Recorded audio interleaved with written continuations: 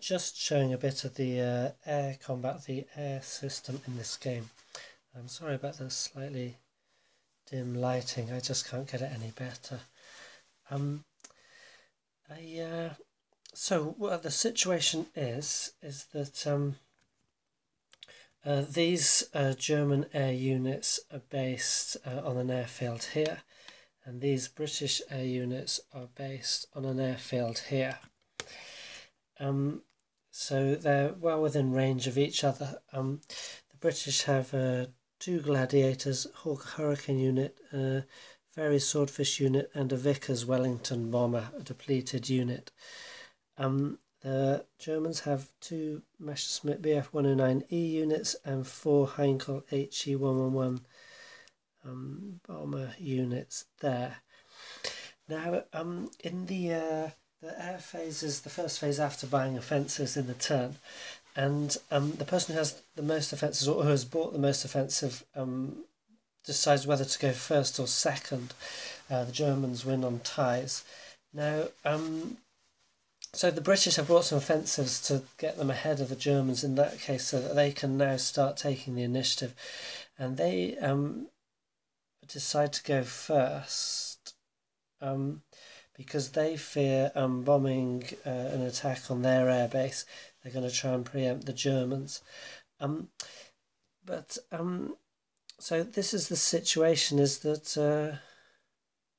the reason why, apart from the Vickers Wellington, which is going to stay at the airbase, these are all fighter units on the British side. Now, so they're going to attack the German airbase, and the bombers cannot defend themselves against enemy fighters at an airbase. Actually, neither can Fairey Swordfish. But anyway, so they go. They have to go through 2 rounds of combat before they can withdraw. So this could be quite a devastating attack. Now, the Germans' Messerschmitts can intercept up to 4 hexes out, so I'm going to have them actually intercept. No, I'm going to have them intercept in the hex, because then, I don't know, I don't think it makes any difference. So we'll have the combat in the hex of the German airbase. So they actually defend on 6, which is higher than their attack strength, so it's good that they don't intercept. So they get 2 hits in the first round, and nothing back from the attackers. So the attackers have to take 2 hits. Okay, maybe not as devastating attack as we had hoped. They'll continue for a second round just to try and get something in. No, they're not. They're going to withdraw. Okay.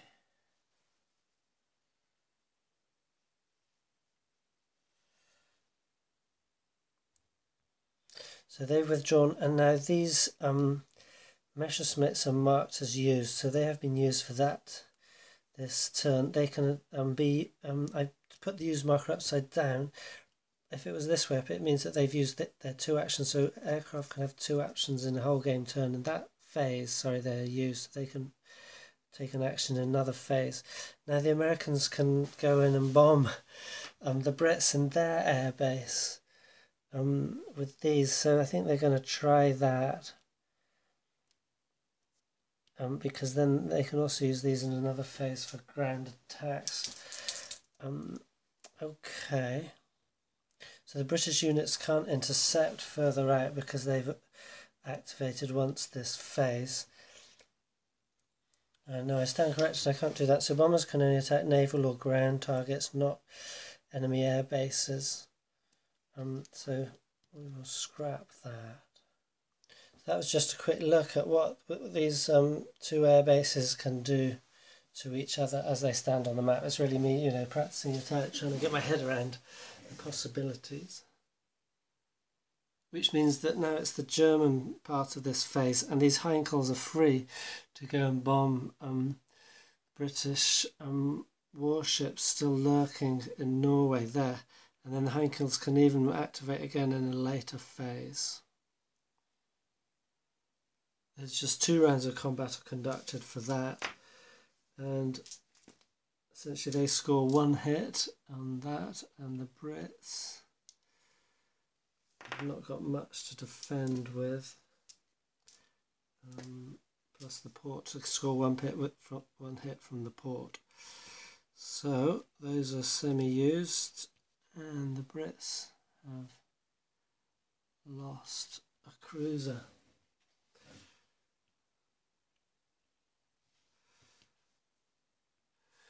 The Brits do have a couple more air units there, and one Norwegian bomber. I can't see anything for them to do. They should really have joined in on that attack there. They could perhaps, according to rules, go out and attack the U-boats, but I've house ruled that U-boats can't actually be attacked by air units. So they will just have to lie idle for this phase. Now we move on to the naval phase. Now, both these air units can attack again in that phase, but then they would be done for the turn. They wouldn't be able to operate in the land combat phase. Now I just briefly did the naval phase, which is essentially that task force, British task force, moved out. It was intercepted by the German submarines. They didn't score a hit, took a hit, and they've retreated into port there. They continue on their way.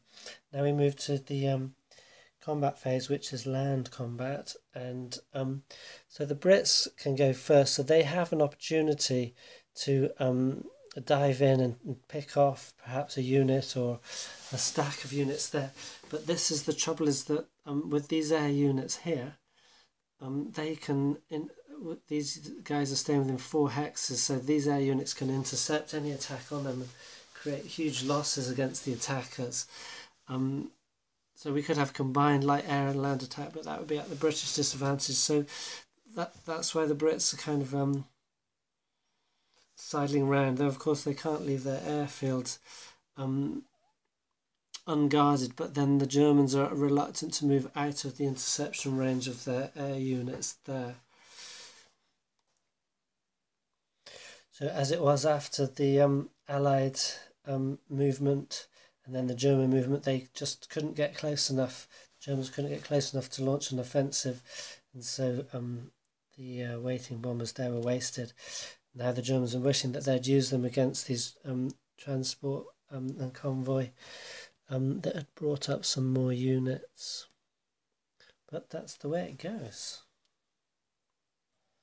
Well, my game of Operation Weserubung has come to an end. We have reached the 4th of June to 7th of June turn, which is one turn before where the Germans have to have completed their invasion, have conquered all hexes except for those last 2 cities, all cities except for those last 2 cities at the end of Norway, to win a victory. Otherwise they can only gain a draw. The British could only gain a draw, the Allies could only gain a draw because they lost their capital ships, so they're just trying to hold out till now, which they have done successfully. So essentially we've reached a stalemate. You see here that it ended up with a bit of an opposition here, in that there's kind of the Norwegians were planning a line of defence here, obviously at this narrow point, very easy to defend in some respects, and it kind of swapped around. They kind of like cornered some Germans here. They made a breakout. You're only out of supply if you're totally surrounded in this game. So these German units are okay. But and the Norwegians can't attack them. Over there in the south, we sort of had that kind of standoff situation where the Brits were afraid to enter the air interception zone. There was a bit of an exchange of forces there, and the Brits did manage to take Bergen here. Now they've done something very interesting. I've turned some counters over and labelled them as task forces. So the Brits have got 3 task forces out. These are the task forces here, which are essentially, each one's got a battleship, 2 or 3 cruisers and 2 destroyer forces within them. So they're they've been kind of like hopping from station to station, because the idea was that they would help Norway to defend any port hexes they had, because the naval forces can add half their bombardment strength to any attack on a port hex in which they're within. So that was the holding strategy of the Allied forces. They didn't need it so much because essentially the Germans were defeated, not that their army was defeated, but their national will, their will to continue the fight, was successfully defeated, meaning that they essentially ran out of possibility to buy more offensives. Without offensives, they could not take the Norwegians out. Without taking the Norwegians out, they could not get to enough of the cities. So the Norwegians successfully slowed them down and wore down their offensive capability. So what could have happened differently? Well, on the Allies' side, what would have happened differently in a better sort of world would be that they did not lose their capital ships. So you might remember at the start of the game, they're allowed three, I can't remember exactly what it was, but essentially they had the maximum they were allowed, like 3 forces at sea that then battled the German invasion fleets. Now that was successful because the Germans have sustained a lot of losses throughout the campaign. But it also meant that in the end the German Navy was able to, so these are all the German losses, which is about comparable to the Norwegian losses tit for tat, in ground units, that is.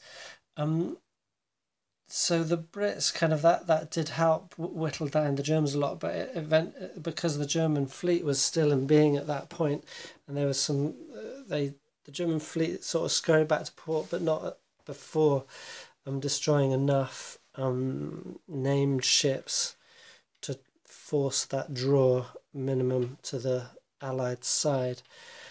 So in the future game, the Allies, I think, would not combat the Germans like that. They would keep their naval units in port and then use them later on in the game, once they have enough ground units built up in Britain as escorts, to sort of make the German fleet ineffective against combating them. You could have maximum of 6 ship units in a hex. So I think, if the Germans had tried to defeat transporting task forces, although obviously they could have more fighting ships because some of the stacking would be taken up on the British side by task forces, it would have whittled them down because I believe the British battleships are more powerful. So on the whole, that would be the way to use the fleets. Then the Brits wouldn't have got to this point, I don't think, of being forced into a draw. Well, I don't know. That would be interesting to play out in another game. The other thing that's difficult for the Brits to know what to do with their air forces, they ended up with locating their final bits over here because the Germans have such a preponderance of air force, so they're always going to have air superiority. The only thing was Germans should have brought in a lake air base earlier, because then they have 2 sets of air forces to use. So again, 6 units on an air base, and so they would have 12 at any time. So they could have attacked fleets and gone on ground combats. That would have made the German advance a lot more effective. So that was a major tactical error by them. I only got it in on the last 2 turns, the Lake Air Base, and all it was used for was to land by air transportation these final German troops, which were too late to save the day. There just wasn't enough time. So I think this is the state of play at the end of the game. What you see, these are German crosses represent the extent of their capturing of all the cities. So all the cities within that kind of circle are German controlled. So these are Allied controlled, and the north of Norway still Norwegian controlled. However, as you see this situation here, if I'd played out the game to the end, I believe the Germans would bust through the Norwegians' last-ditch stand there quite easily and gain perhaps all of these cities up here, but I do not believe they would be able to take back these cities over here. So I think what we would have left with at the end of the whole campaign, or at least up to the end of June that this game takes us, is the Germans holding the top part of Norway and the Allies with a few weak forces holding the lower part. So I think the lesson would be that they would have to draw out eventually, but I guess the sense is that the German forces used for the conquering of Norway up to that point at the end of June would be needed elsewhere. So that might have resulted in a stalemate, or those forces would have not gone somewhere else, or they finished retaking Norway, and then another theatre of war would have suffered greatly from the lack of those forces. So I think that was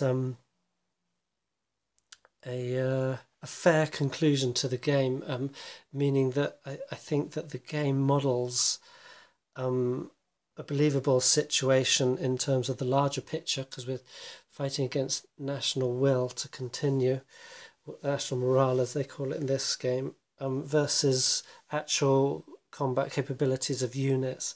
So I think a very successful game.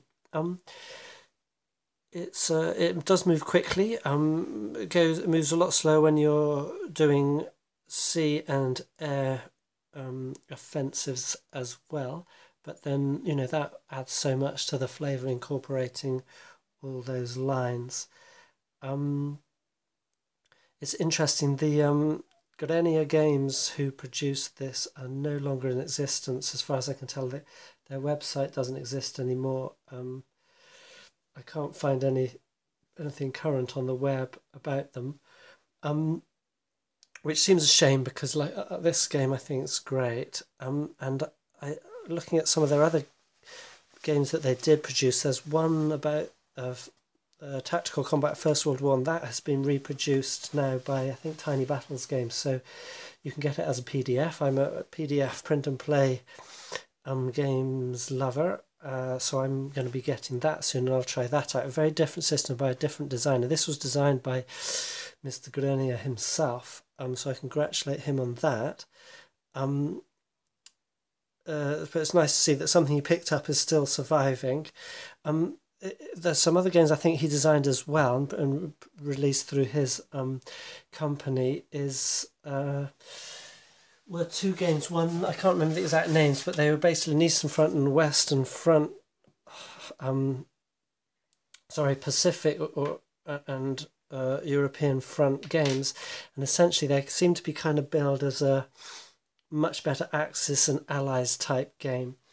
And I think I don't really want to say it, and I've been sort of holding back from it in describing this game at all, but I think that's where this game's pedigree is coming from. It's kind of like it's combat and so forth, and the movement is as simple as Axis and Allies. The economic system is as simple as Axis and Allies, but it's on hexes, and so it has a much more nitty-gritty, flavoursome feel to it than that Axis and Allies model. So I think those other two games of his are basically Axis and Allies on hexes and made much better. I'd like to track one or at least of them down, but no more produced, and they look hard to locate, to be sold. I guess there's not many units out there, but that'd be interesting. So yes, I think it's a shame this great game company is no longer in existence. I wish more people who were into these desktop published and print and play type games. But of course, many people in this hobby are quite rightly collectors of beautiful works, and some people are collectors of esoteric works such as this. But obviously less than normal. So what can I say? Yes, last thing to say is that there are a few holes in the rules. So I had questions For example, things like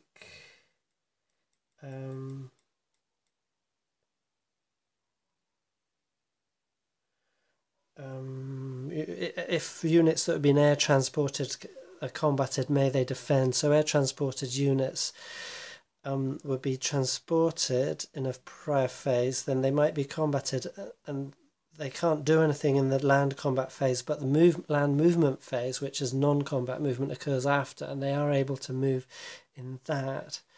So the question is, can they defend themselves?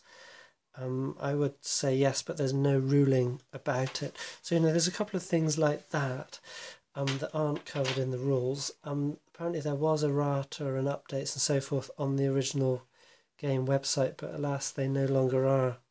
That is no longer is there, and there's nothing on Board Game Geek about it. I'll have a hunt around on Grognards and Consim World and the Game Box to see if anyone knows anything else. But as it is, that is a wrap on this game. I don't know why I put the box there and took it away.